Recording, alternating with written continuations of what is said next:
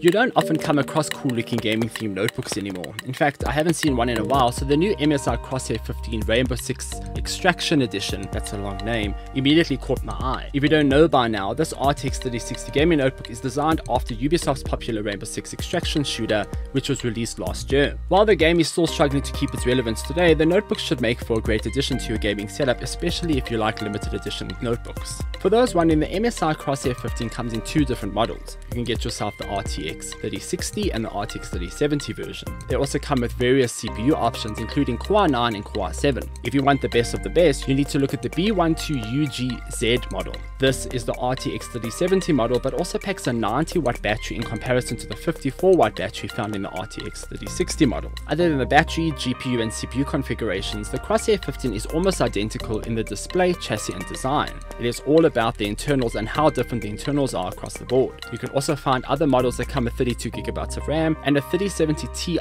model, but you really have to look for those. Speaking of the display, the notebook packs a 15.6 QHD 165Hz panel, which is pretty impressive. While the GPU on the RTX 3060 model might struggle to hit 165Hz on certain games at 1440p, the panel is definitely one of the best around for competitive gaming, and especially for this price point. In fact, this specific notebook is one of the most affordable QHD 165Hz panels that you can get on the market. If you plan on playing games like Rainbow Six Siege and Extraction and other competitive PvP games, this display is perfect. These models do come with a price tag, but I have to say that they are priced quite competitively. The 3060 model will set you back 34,000 Rand here in SA, and you can grab the 3070 Ti model with 32GB of RAM for 52,000. While the 52,000 Rand one is a bit insane, the RTX 3060 model for 34,000 Rand is actually quite a bargain considering its specs.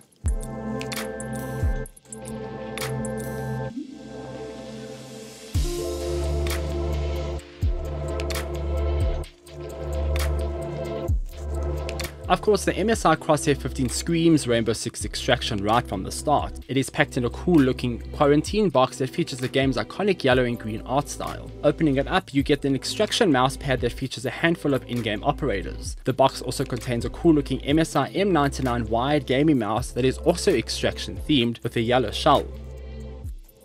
The notebook is of course the big item here, and it is pretty cool to look at. From the outside, you'll never tell this was actually an MSI Crosshair notebook due to the lack of MSI branding on the outer shell.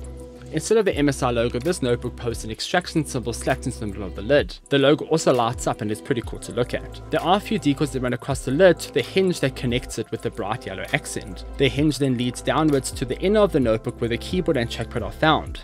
This entire surface area is also Extraction themed, from the giant React text on the trackpad to the yellow into green color shift across the shell. There are also 4 unique keys on the keyboard that look pretty awesome. The WASD key boasts a translucent yellowish plastic shell in comparison to the rest of the deep black keys. These keys look drastically different from the rest of the layout and really give the notebook some extra personality. The notebook weighs 2.4 kilograms and its 15-inch size makes it ideal for carrying around wherever you go. While MSI has been putting 16:10 displays in most of its new notebooks, the company didn't go with that display size for this one. The usual 16:9 display works well here, and the panel is bright and responsive at 2.5 milliseconds. The keyboard is decent here too. While there's no SteelSeries tech behind these keys, the 1.7mm travel time and the inclusion of a number pad makes this keyboard a dream. The RGB spectrum lighting works well, and it let me customize the layout of the keyboard lighting across certain areas. It's not per key lighting, keep that in mind. It's per zone lighting here. As for the trackpad, it was okay. It does boast some cool Extraction decals on it, and the size is big enough to perform all sorts of gestures. When it comes to the ports, the MSI Crosshair 15 packs the majority of the needed ports. On the right, you'll find a USB 3.2 Type-A port and an HDMI 2.0 port. This means this HDMI port is restricted to 4K 60Hz output only. Even if you purchase an RTX 3070 Ti model, you won't be able to output 4K 120 due to the limited HDMI port. This is the second notebook I've reviewed now from MSI that has dropped the ball when it comes to display out ports. On the left, there's a USB 2.8 port and one USB-C 3.2 port. There's also DC charging, and then that's pretty much it here. When it comes to the performance of this notebook, you get what you pay for. The RTX 3060 isn't a bad GPU by any means, and the results show that you can get away with some decent 1440p gaming on this notebook. Sure, I had to cut down some of the visual features to max these settings out to 1440p, but the GPU mustn't be underestimated. Of course, there's no way you're going to play the most recent games at 1440p 160Hz, but the display does give you the freedom to tweak your settings in favor of resolution or frame rate. This model does come with a copy of Rainbow Six Extraction, and while it was already deemed by whoever reviewed this notebook before me, I did own the copy of the game, so I tested it out. Of course, you have to. It was a Rainbow Six Extraction notebook. It's pretty pointless not testing Rainbow Six Extraction. If you're buying the notebook for the game, Extraction runs smoothly at 80 frames per second maxed out at 1440p, but I did test other games and benchmarks and they came out with the following scores.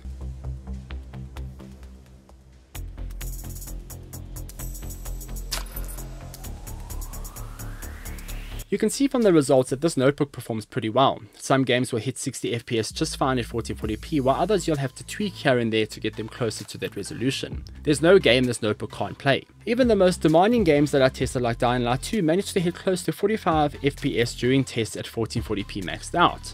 Is the 165Hz display overkill? It might not be the case. You'll have to play some older games or some PvP driven games to really feel the kick from the high refresh rate. During my test, the notebook did get quite loud and a bit hot. The notebook packs 6 heat pumps with 2 fans, and MSI has done a great job keeping things cool. With that being said, the notebook does come with Cooler Boost 5 tech. The fans did hit 5900 RPM, which is quite fast, and they are loud enough to overtake the notebook speakers, but I didn't notice any throttling of any kind.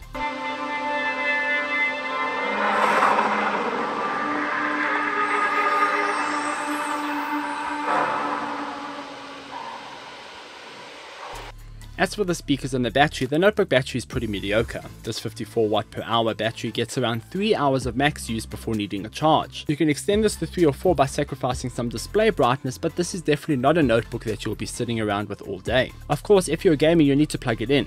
Speaker wise, they are generally good too. While they lack any real punch, they will provide enough volume for media and some gaming. You might want to opt for a headset when you're doing some heavy gaming, just to fight through some of the fan noise. In the end, I did enjoy my time with the MSI Crosshair 15, especially because it's Rainbow Six Siege Extraction themed. It looks pretty awesome and it stands out amongst other notebooks on the market. It also has a fairly decent asking price. It is most likely one of the better gaming laptops you can get for under 35,000 Rand.